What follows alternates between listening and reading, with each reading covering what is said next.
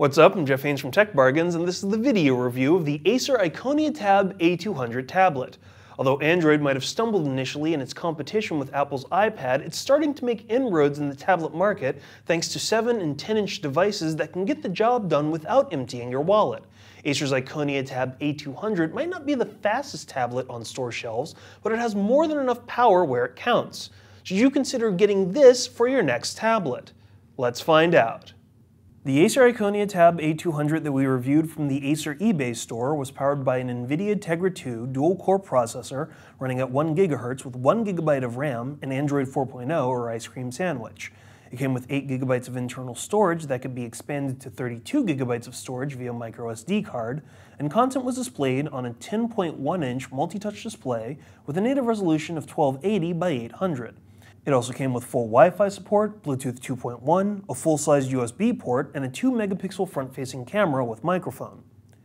One thing that we noticed about the Iconia Tab is that it feels very solid and sturdy. Other tablets can sometimes make you feel like you need to handle them carefully or they'll get damaged. The Tab, by contrast, seems as though it can withstand any daily use you might put the tablet through. It doesn't mean that you want to try dropping it or throwing it around, but it's nice to know that it's pretty sturdy. We also like the textured finish of the back of the device that provided a slip-free grip and was less prone to showing fingerprints. Something that's always been an advantage for Android tablets over the iPad is the ease of expansion for the device. The Iconia Tab packs a full-size USB 2.0 port, which is perfect for connecting the tablet to a laptop, as well as a microSD card slot for additional storage, which we recommend if you're planning on installing lots of apps or storing multimedia. We took full advantage of this feature because our system came with only 8 GB of storage, with just over half of that available thanks to the install of Ice Cream Sandwich on the tablet. One thing that stands out is the battery life for the Iconia Tab. Obviously, battery life by itself is completely dependent on what you're doing with the tablet, so the 3260 mAh battery will drain a lot faster if you're playing games or doing something else that taxes the Tegra 2 processor. We found that we could easily watch 3 or more Netflix movies before the battery was completely drained, and we could pull multiple days from the device if we didn't do anything overly intensive, like web browsing or streaming songs here or there.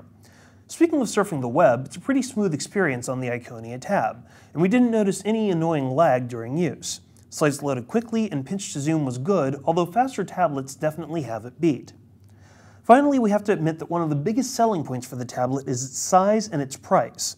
The Iconia Tab is a 10.1-inch slate with the largest 32GB model available for $330. That's in the iPad mini price range, but you're also getting a larger screen. Then again, while getting a larger screen is a plus, it's not the sharpest screen available on a tablet. You're getting a low resolution at 1280 by 800 for the display, and the colors don't seem to be as deep or as rich as you'd hope. It's decent for a tablet, especially for what you pay for the device, but it's really not that great. Other issues we have with the Iconia Tab are some of the corners that were cut to help keep the price low. While it comes with a front-facing HD camera, it's missing a rear-facing camera. So unless you're planning on taking a lot of shots of things behind you, you're not really going to take a lot of pictures.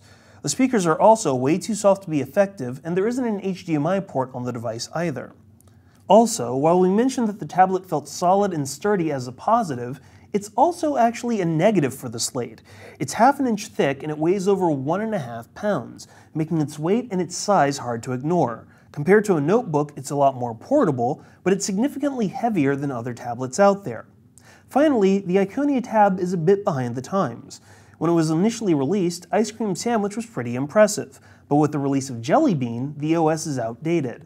Unfortunately, Acer doesn't plan on upgrading the A200 to Jelly Bean even though the hardware can support it. Now, it's not a big deal to have to root the device in order to install Jelly Bean, but it's disappointing that Acer isn't interested in keeping the tablet current, which could force some non-tech-savvy users to pass on this affordable slate. Initially, we thought that Acer should get some credit for delivering a full-size tablet that's very affordable. The 10-inch slate is easily expanded, it has a long battery life, and it comes in at a price point that's comparable to the iPad mini. but it's also clear that Acer cut some corners with this device, such as the unimpressive screen and speakers, the missing rear-facing camera, and the company's decision to not upgrade the device to Jelly Bean, which will definitely scare off some non-technical users. If you happen to be a first-time tablet owner, or you don't really care about some of these problems, you might want to look at this device, especially because it's pretty affordable. But with all of these issues, we decided to give the Acer Iconia Tab A200 a 3 out of 5. For the latest coupons and deals on tablets like the Acer Iconia Tab A200, be sure to check out the bit.ly link below. To enter our monthly giveaway, make sure you always check out techbargains.com/YouTube, and to watch our video unboxings, video reviews, and exclusive video features, be sure to go to techbargains.com/videos.